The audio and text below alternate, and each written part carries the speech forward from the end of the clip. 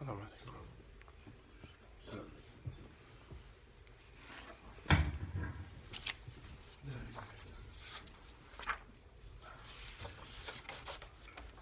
الحمد لله رب العالمين والصلاة والسلام على أشرف الأنبياء والمرسلين وعلى آله وأصحابه أجمعين. أما بعد.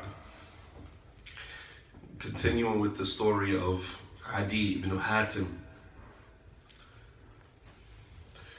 we stopped at the portion of the story where his sister Sifana was cut loose by the Prophet ﷺ due to the tremendous amount of respect that he had for her father. The Prophet ﷺ, when she said, "Ana bintu Hatim al-Ta'i, Karim al-Arab, fa'fu anni, fa'fu Allahu, afa Allahu ank." She said, "I'm the daughter of Hatim al-Ta'i, Karim al-Arab, the most generous man from amongst the Arabs." She said, "Fa'fu anni, afa Allahu ank." Pardon me, excuse me, and release me from this situation, and may Allah subhanahu wa ta'ala treat you the same. So the Prophet ﷺ التفت إلى أصحابه وقال خلوها فإن أباها كان يحب مكارم الأخلاق. The Prophet ﷺ said, "Let her go, free her, for indeed her father used to love good character. Her father exemplified good character. Makarim al-akhlaq, the core of our religion."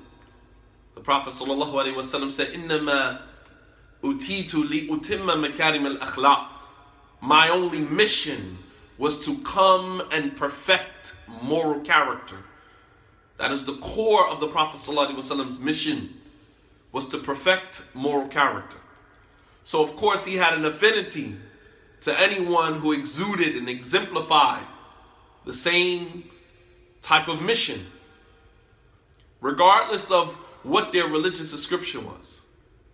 The Prophet ﷺ, just like as we should be as Muslims, anyone who exemplifies and represents what we stand for, we respect that with the utmost respect, regardless of what their religion is. I don't care what their religion is. They represent and exemplify the same exact thing, exude the same exact behaviors that we are commanded to exude in our religion. We respect that. So the Prophet ﷺ said to her, "Ya Hannata, لو أن أباك مات مسلما لترحمنا عليه." He said, "Oh lady," he said, "if your father had died as a Muslim, we would have had so much mercy on him. We would have had mercy on him. ترحمنا عليه. We would have made dua for him, and we would have asked Allah to have mercy upon him. And we would have asked Allah subhanahu wa ta'ala to make his grave spacious and to give him a good life in the hereafter." But all of that, was, rendered null and void. The fact that he died as a mushrik, he died on shirk, he died on polytheism. So there's nothing that we can really do, but I respect your father. I'm sorry I can't do more for him at this point. However, I have a great deal of respect for your father. If he had died as a Muslim, we would have had so much mercy on him. ثم أكرمها وأعادها صنية محتسمة إلى ديار أهلها. Then the Prophet ﷺ was generous to her, and he returned her home safely to her family. فلقيت أخاها عدي فقالت يا قطاع أو يا قطوع يا عقوق تركتني في البيت جئت من عند رسول الله صلى الله عليه وسلم حقا وهو أبر الناس وأوصلهم وأرحمهم. So on her return home, she met her brother Adi ibn Hatim, and she said, "Ya Qudu', Ya Uquq, oh you severer of ties," basically calling him a coward. You left me in the house and you fled to Damascus and left me there by myself and I was captured. She said, I just came from being with the Messenger of Allah, Muhammad, sallallahu alaihi wasallam. She said, and he is the most righteous of people, the one who connects family ties, and the most merciful of people. You see what his representation of Islam did to her? How the Prophet sallallahu alaihi wasallam treated her, how that impacted her. The greatest form of da'wah is in your akhlaq, in your adab, in your mannerisms, in the way that you treat people. That is the greatest form of da'wah. Da'ni bima yaqul. Leave me in what comes out of your mouth. Person doesn't care what comes out of your mouth if what comes out of your behavior is not consistent or congruent with what comes out of your mouth. It means absolutely nothing. You can say, I'm Muslim, I'm Salafi, I'm this, I'm that all day long. If your behavior is not congruent, is not consistent, with what comes out of your mouth, it means nothing. Haba'in manthura. It's like floating dust particles. It has absolutely no weight. It has no weight. Make sure what comes out of your mouth is consistent with your behavior.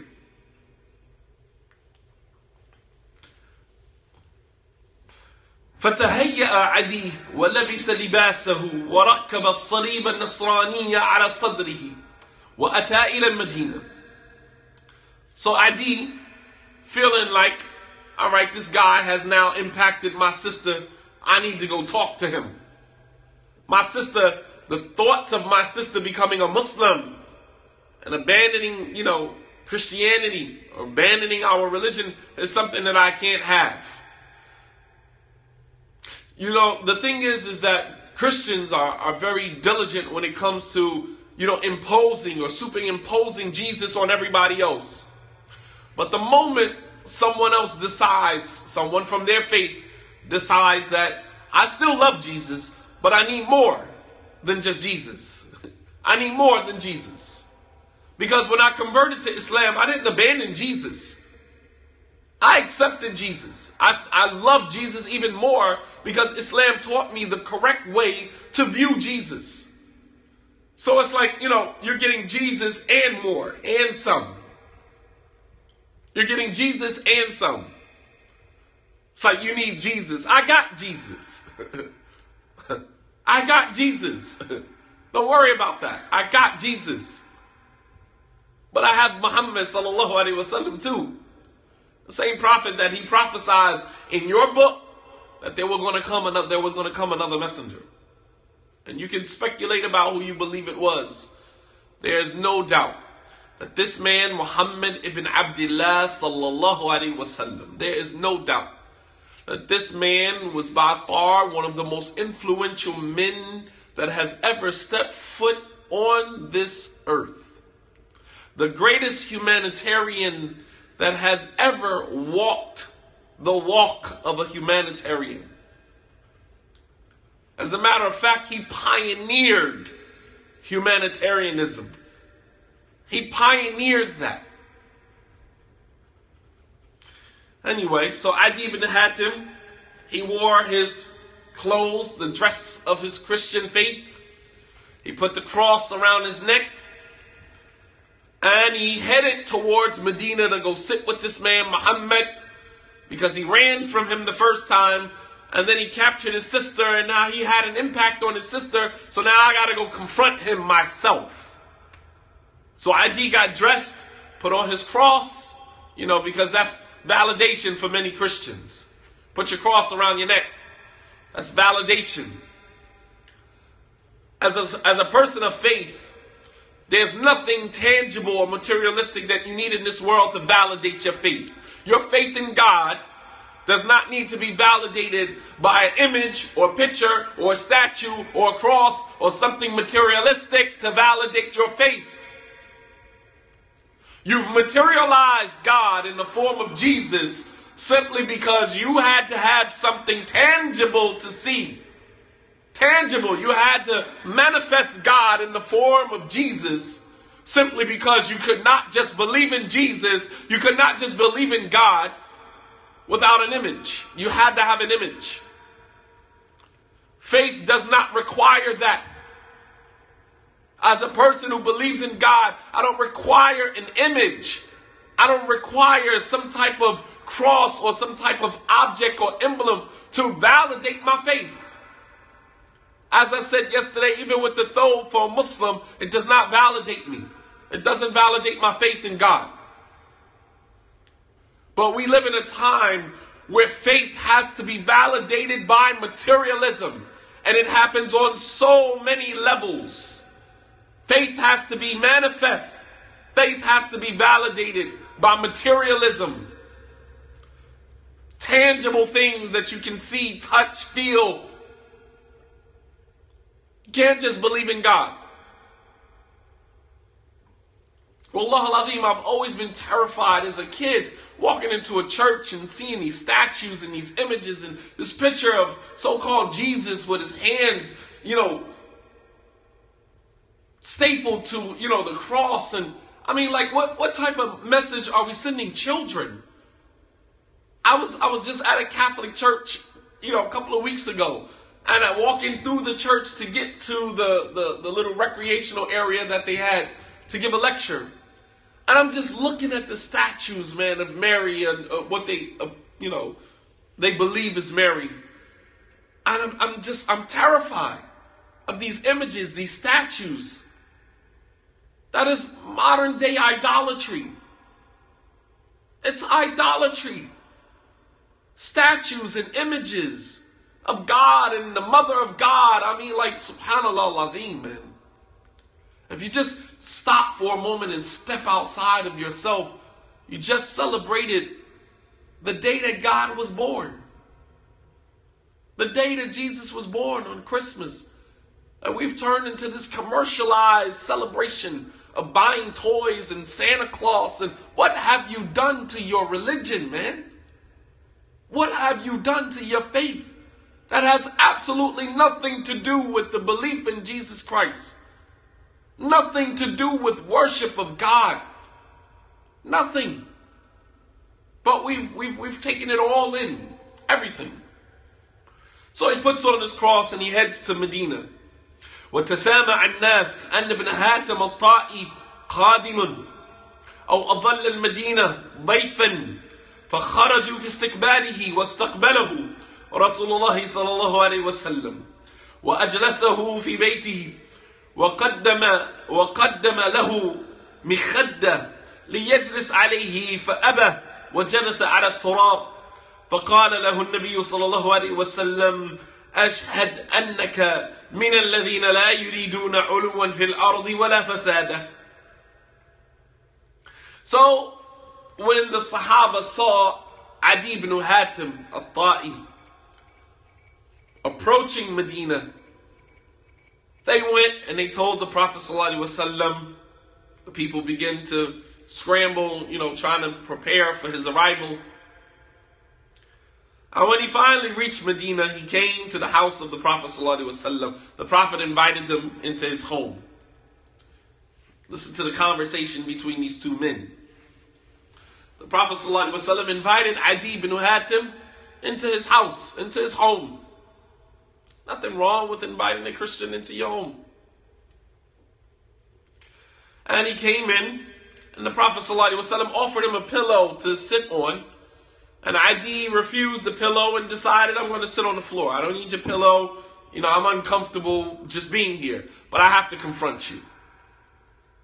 The Prophet ﷺ, just trying to honor his guests, offered him a pillow to sit on. And he decided, no, I don't need your pillow. I'm going to sit on the floor.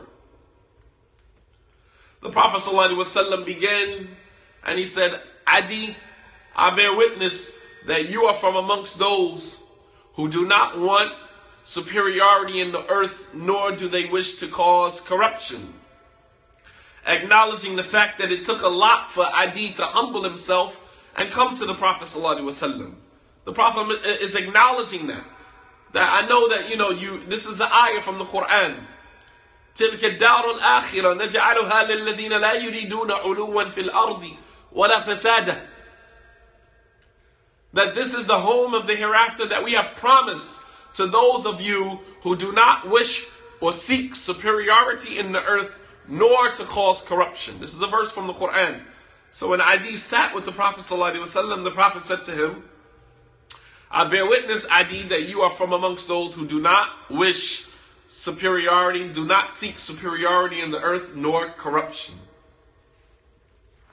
وبينما هو جالس مع رسول الله صلى الله عليه وسلم إذا بروح القدس يعني جبريل ينزل بآيات الله البينات فتلها النبي صلى الله عليه وسلم بمناسبة مقدم عدي بن حاتم، وهي قوله تعالى وقالت اليهود عزير ابن الله وقالت النصارى مسيح ابن الله ذلك قولهم بأفواههم يضاهئون قول الذين كفروا من قبل قاتلهم الله أنى يؤفكون اتخذوا أحبارهم ورهبانهم أربابا من دون الله والمسيح ابن مريم وما أمروا إلا ليعبدوا إلها واحدا لا إله إلا هو سبحانه عما يشركون. So as they're sitting there talking, Jibreel comes to the Prophet sallallahu alaihi wasallam. Angel Jibreel came to the Prophet sallallahu alaihi wasallam while he's sitting there talking to Adi.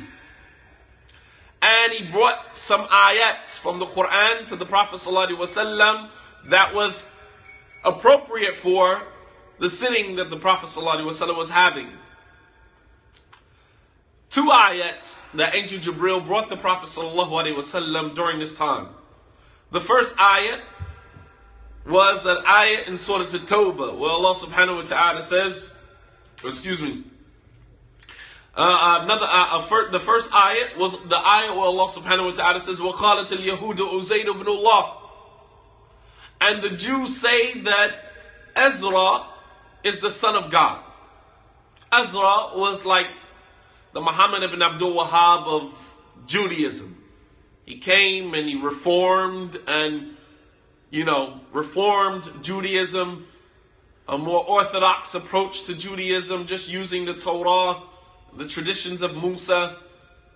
And they extolled him to such a degree that they called him the Son of God.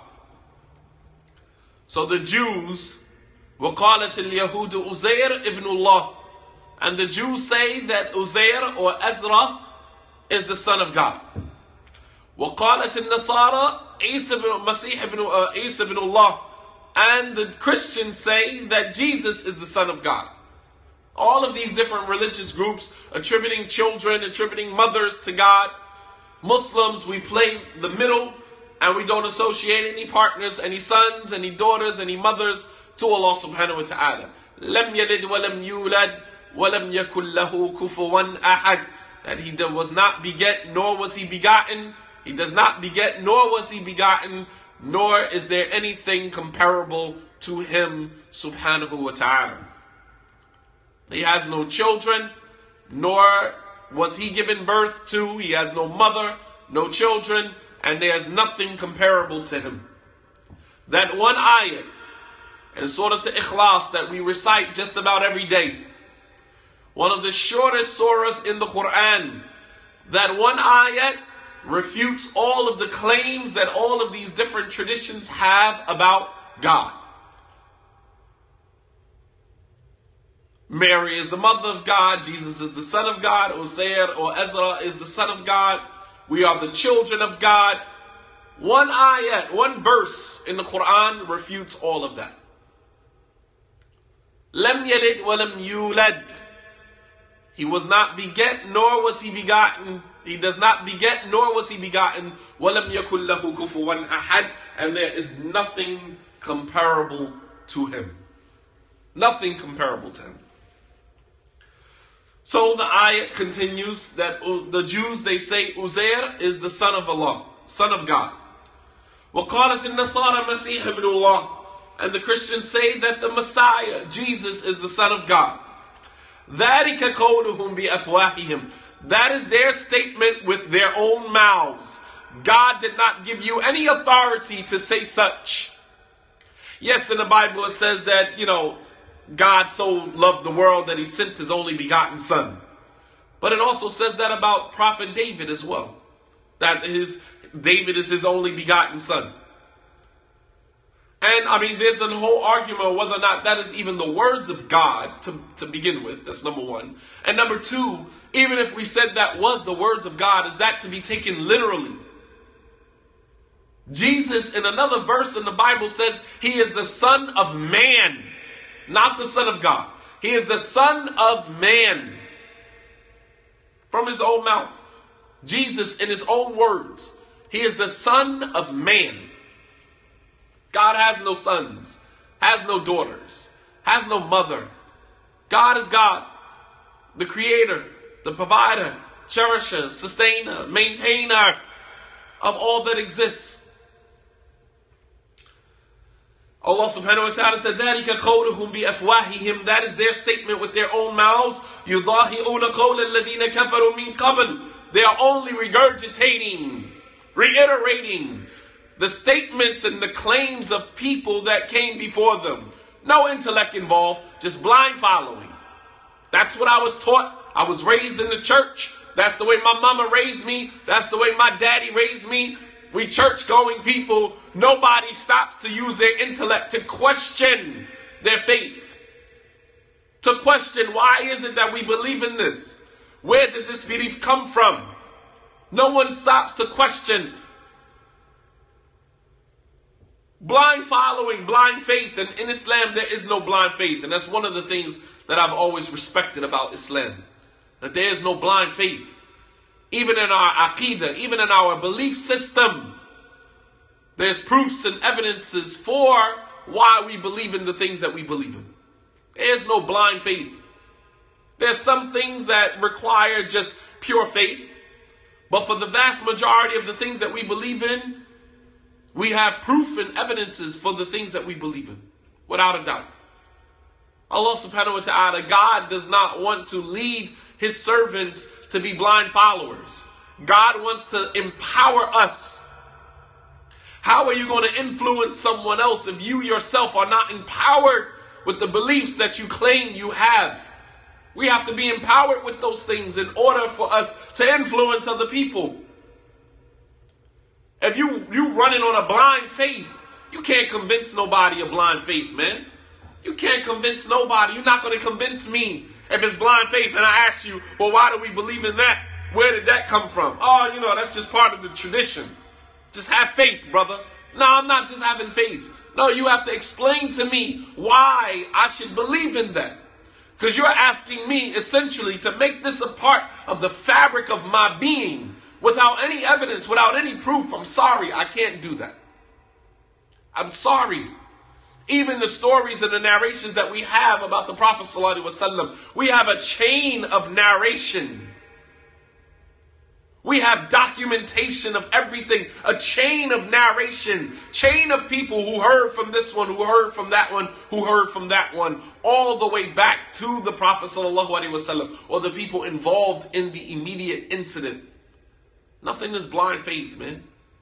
Everything we have a chain of narrations. A chain of narrators whose scholars have come along and have questioned their character, scrutinized their character. This one Sayyul Hifd or Su'ul Hifd. This one has a bad memory. This one Taghayyara fi akhirah. He began to change in the later part of his years in terms of his memory. So we accept his narrations at the beginning part of his life, but we are skeptical about his narrations towards the ending of his life. Daqiq jiddan. So precise. Wallah al-Azim, in Islam, you can just relax because everything is explained in detail. Everything. Allah subhanahu wa ta'ala said that we sit down this book tibyanan li kulli shay, to clarify everything, as a clarification for everything. No blind following here, man. No blind following here.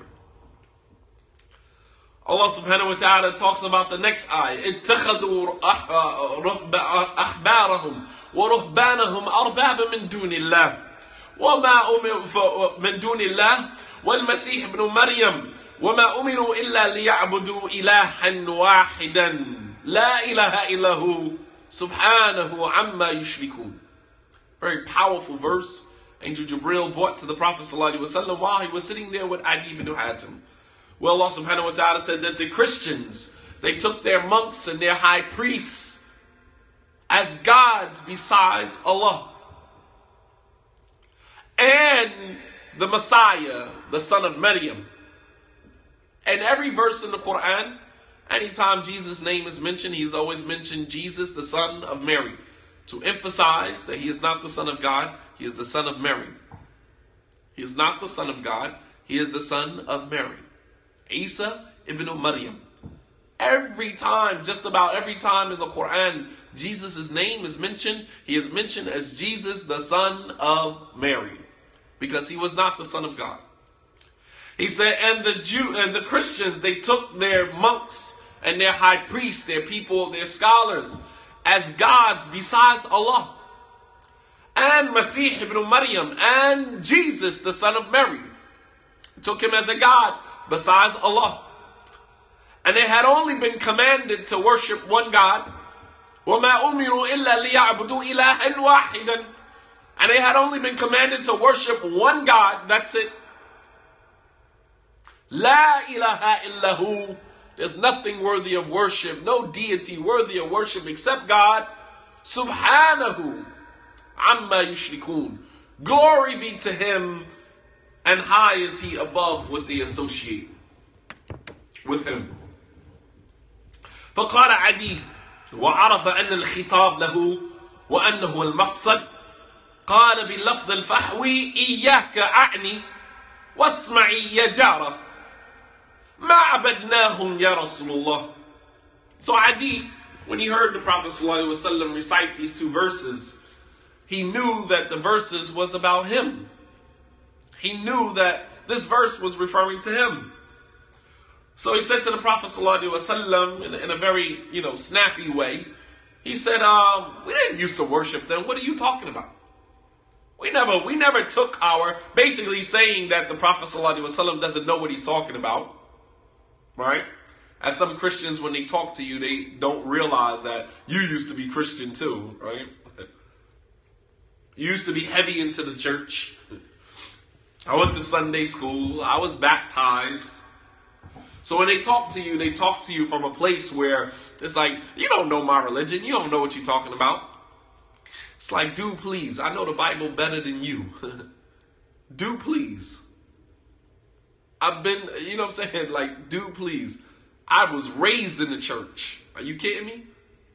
I was raised in the church.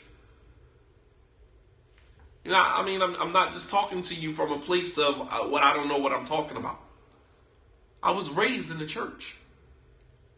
And there was nothing wrong with the teachings of the church. Because people say, well, you probably wasn't a real Christian anyway.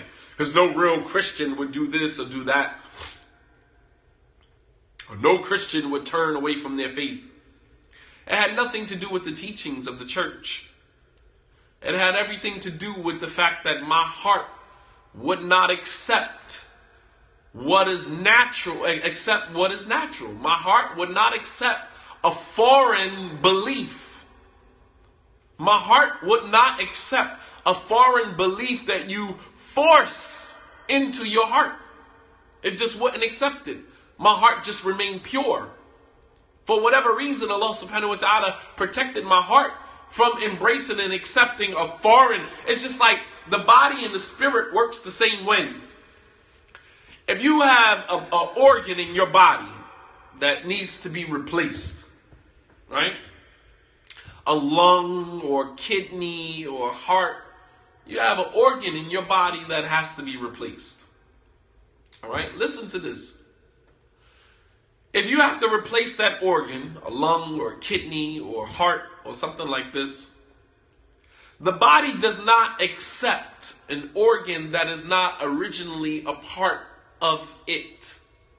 So if you are going to put a foreign organ in your body, you have to take medication that tricks your body into believing that that organ is actually yours. Because the moment your body realizes or recognizes that this heart or this kidney or this lung is not actually a part of it.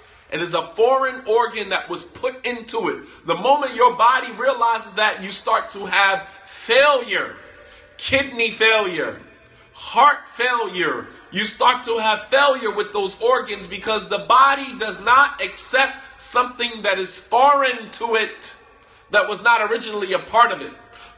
Your faith, your spirit, your soul functions the same way.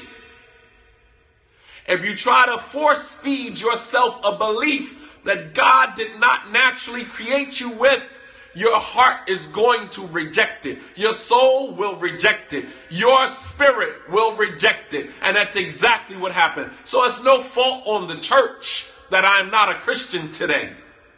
No fault on the church. No fault on the preaching and the teaching of the pastor or the minister or the priest. It's no fault on them. It has everything to do with the natural process that God created the human being, the natural order that God created the human being to follow. And you can fool yourself all day long, because when we get in the jam, we run straight to the church and, oh, Jesus, and you forcing yourself because you don't really believe in that. You don't really believe in that. You know and I know. You don't really believe in that. You force yourself to believe that. The mind will believe whatever you tell it. The mind will believe whatever you tell it. You force yourself to believe that. Anyway, and I know that people can argue with me. I'm just saying that from all of the Christians that I know that are Muslim now, I mean, you go to African American communities, I would say 90% of those that are in that community are converts to Islam that were once Christian. You have a whole congregation, 500, 600, 700 people. 90% of them used to be Christian. So all of them are wrong. All of them, they went to bad churches and they received bad preaching and teaching about Christianity. La wallahi. I mean, that has to speak volumes on some level. If you just have an honest conversation with yourself. But I'm not here to debate whether or not you believe in this or you believe in that. You're totally, at liberty to believe in whatever you want to believe in. But you will be accountable on the day of judgment. Allah gave you your soul. God gave you your soul. He gave you your heart. And you will be responsible for what you do with it. So God gave you 80 years to live on earth, and you took those 80 years and you worshiped Jesus instead of God, the one who gave you the life, who gave Jesus life, and you choose to worship God, or you choose to worship Jesus instead of God, you reap what you sow. As one of the scholars, he said, La tal'ab bi ayam harthik. Do not play with the time when you should be sowing your crops. He said, Man dayya ayam harthihi nadima yawma hasadi. That if you play with the time that you should be sowing your crops, you're going to be a sorry soul on the day that you come to collect your harvest. You're going to be a sorry soul. Don't play around, man. So Adi, he said to the Prophet ﷺ, we didn't used to worship these priests and these monks and high priests. We didn't worship them. The Prophet ﷺ had to correct him. He said, Bel abadtumuhum. The Prophet ﷺ said, no, you did used to worship them. You did worship them. You worship your monks and your high priests. He said, Ama ahallu lakum al-haram fa-ahlaltumuhu. He said, didn't your monks and your high priests make permissible what God made impermissible? How many Christians eat pork? Are you supposed to eat pork? Is not pork impermissible in your book? How many Christians drink? Woke up this morning, with the after effect from last night. How many are going to get off work today and drink? In the name of Jesus? Can you turn up a bottle of alcohol and say, in the name of Jesus Christ? If you can do that, then drinking is permissible. If you take a bottle of alcohol, liquor, and you say, in the name of Jesus Christ, and you turn it up to your mouth, If you feel comfortable doing that, then you might be unsalvageable. You may be irreparable. I don't think any Christian in their right mind could turn up a bottle of alcohol, a beer container, to their mouth and say, in the name of Jesus Christ.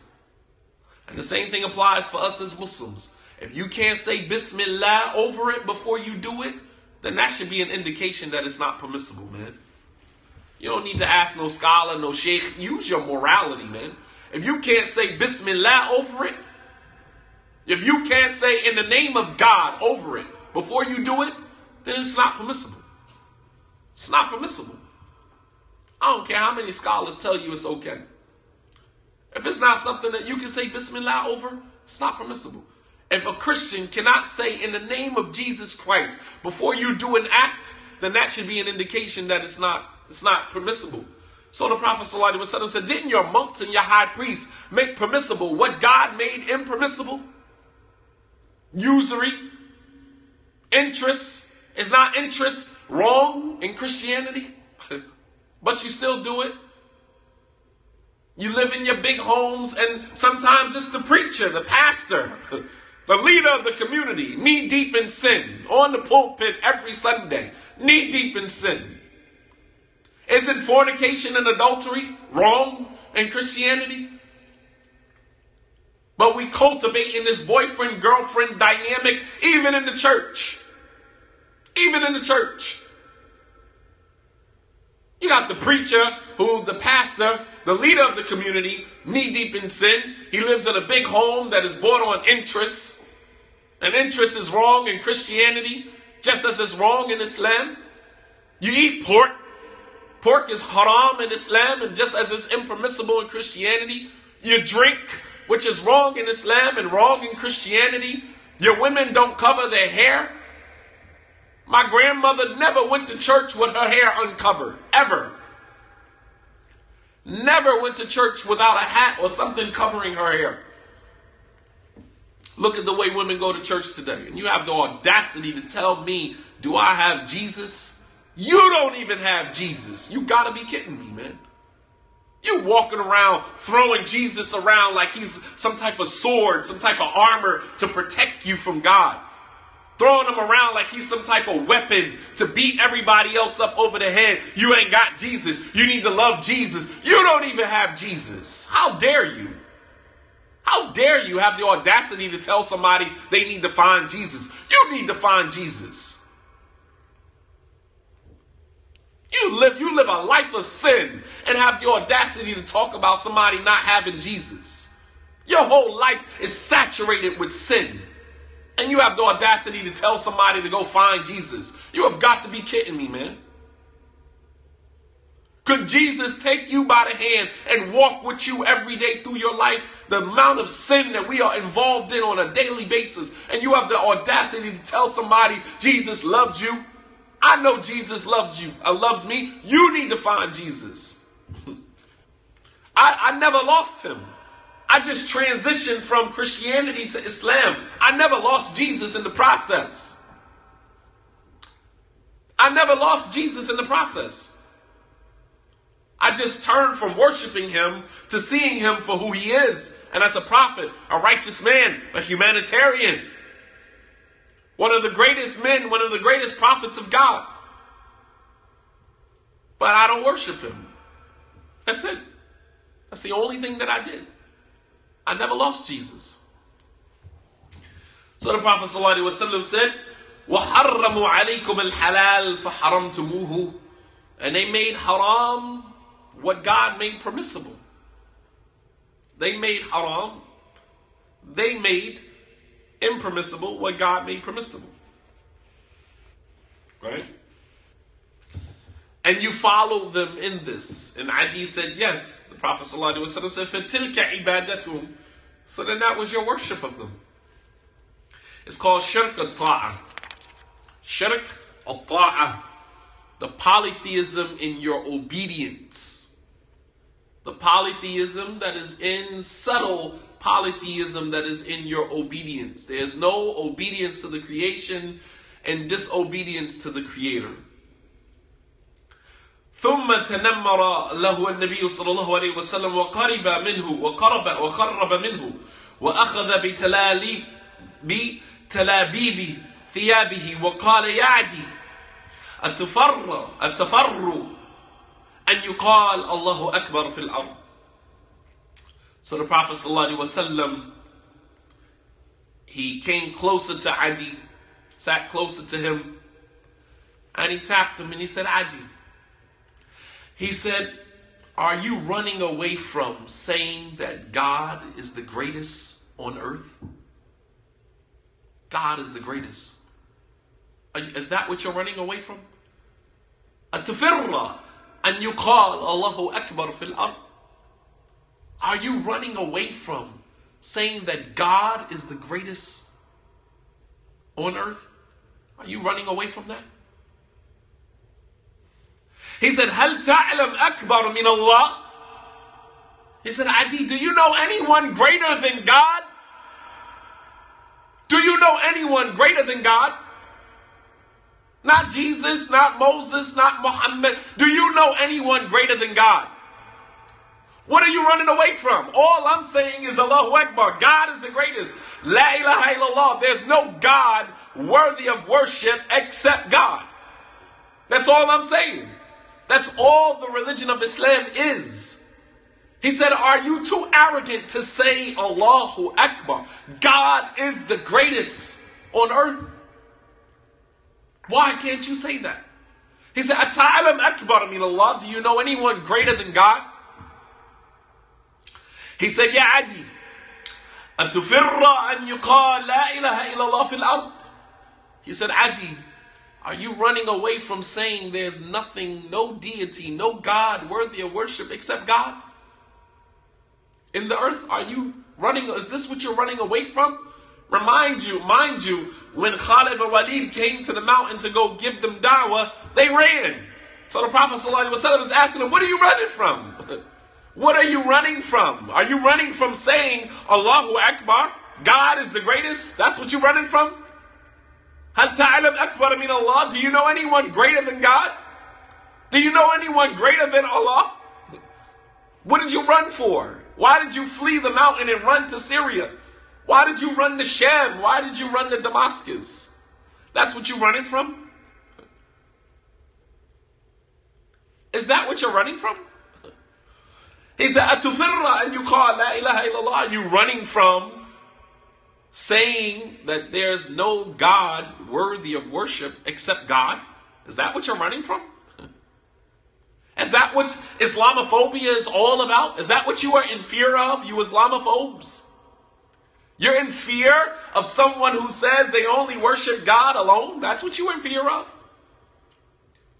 But you condemn me if I'm homophobic, if I'm scared of a man who has the audacity to go into the anal of another man? Hell yeah, I'm scared of him. Hell yeah. Islamophobe all day long. Absolutely. Terrified. I don't want my children around you. I don't want my family around you. I don't even want to be around you. Absolutely, I'm an Islamophobe. You're not going to play reverse psychology with me. Oh, you're an Islamophobe. Absolutely, I'm an Islamophobe. I have absolutely no problem saying that. I am scared of any man who has the gall and the audacity to go and penetrate the anal of another man. Absolutely. Because that individual has brought on himself the wrath of God that he can't even imagine. Any nation, look at the great nation of Rome and Persia and all of these great empires that we extol to such a degree. Every single one of those nations was brought to their ruin when homosexuality became prevalent amongst them. Absolutely. Absolutely.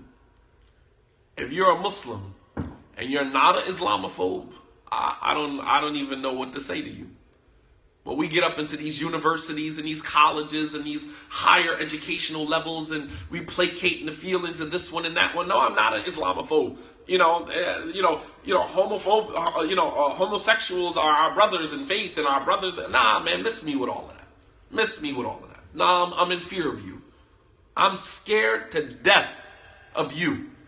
Because I don't ever know when the wrath of Allah is going to come down on you, and I don't want to be next to you when that happens. Look at the amount of homosexuals that commit suicide. The amount of homosexuals that end up with AIDS or some type of communicable disease. The psychological trauma that they go through when coming out of the closet. If it was a normal process, you wouldn't have to come out of the closet. If you were born this way, as you say, you were born this way, right? Then you wouldn't have to come out of the closet. Coming out of the closet is an indication that it is a foreign behavior, right? A foreign behavior. So, yes, I'm homophobic. Absolutely. I'm terrified of a man that would have the gall and the audacity to penetrate the anal of another man. In the Bible, they are referred to as sodomites. Sodomites. From the town of Sodom and Gomorrah, engaging in the act of sodomy. The thing is that when college students haze one another and shove things up the anal of other college students in this ritual to get accepted into a fraternity, they go to jail for it. But we marry people in this society who do the same thing. I guess it's an issue of consensual, right? Being consensual. Anyway. So the Prophet ﷺ said, Adi, are you running from saying that there's no God worthy of worship except God in the earth? فانتفض عدي وقال أشهد أن لا إله إلا الله وأشهد أنك رسول الله وانطلق لسانه يلهج بنغمة التوحيد وقلبه يرتعد بنغمة لا إله إلا الله. So Adi had no other option to realize that, what am I running from? Am I running from saying that God is the greatest? When Muslims say Allahu Akbar, it sounds passionate, right? And it kind of, people get a little upset, a little afraid when you hear a Muslim yell, Allahu Akbar, right? But all he's saying is God is the greatest. That's it. Does that startle you? Maybe his enthusiasm, sometimes we can get a little, overzealous and over-enthusiastic sometimes when we yell Allahu Akbar. But it only means God is the greatest. As the Prophet ﷺ said, Ta'alam akbar min Allah. Adi, do you know anyone greater than God? Do you know? I'm asking you as a Christian. Do you know anyone greater than God? Not Jesus. Do you know anyone greater than God? This is an honest conversation to have with yourself. Don't worry about, your family you were raised Christian and your family going to look at you different if you change your faith. All right? This is not about how your family is going to view you. This is about you accepting what is right, what is natural. What is natural. So that when you stand before God, you can know that I made the right choice. Are you running away from saying, La ilaha illallah, there's no God, no deity worthy of worship except God? Is anything wrong with that? Is anything wrong with that? As a Muslim, someone who believes that there's only one God worthy of worship. That's what I believe. Am I wrong for that? Am I wrong for believing in one God and worshiping that one God Almighty? Am I wrong for that? It's an honest conversation you have to have with yourself. هذا وصلى الله على نبينا محمد وعلى آله وصحبه وسلم تسليما كثيرا. Hatim ibn Hatim, he embraced Islam right then and there in the house of the Prophet ﷺ. He said, I bear witness that there's no God worthy of worship except God, and I bear witness that you, Muhammad, are his messenger. And he walked away while he was uttering La ilaha illallah with his tongue. His heart had already accepted it. His heart had already accepted it. And Allah subhanahu wa ta'ala a'lam wa sallallahu ala nabiyyina Muhammad wa ala alihi wa sahbihi wa sallam tasliman kathira wa akhiru da'wana alhamdulillahi rabbil alameen wa assalamu alaikum wa rahmatullahi wa barakatuh.